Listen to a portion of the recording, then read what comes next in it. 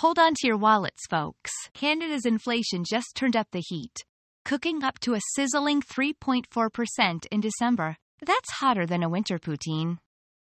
Digging into the core, it's stickier than maple syrup on a lumberjack's beard. Core inflation measures are rising like dough in a warm kitchen, and no one's got the recipe to slow it down.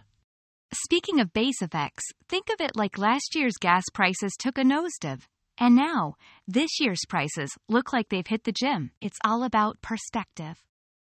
Housing prices are jumping higher than a caffeinated kangaroo. And rent? It's plain hard to get, with more folks fighting for a pad than at a Boxing Day sale.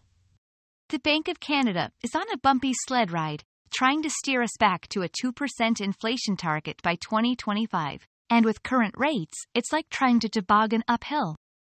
As we gaze into our crystal snow globes, will Canada's economy cool off by spring? Or will we need to keep our fans on full blast? Stay tuned and keep your snow boots and sunglasses ready.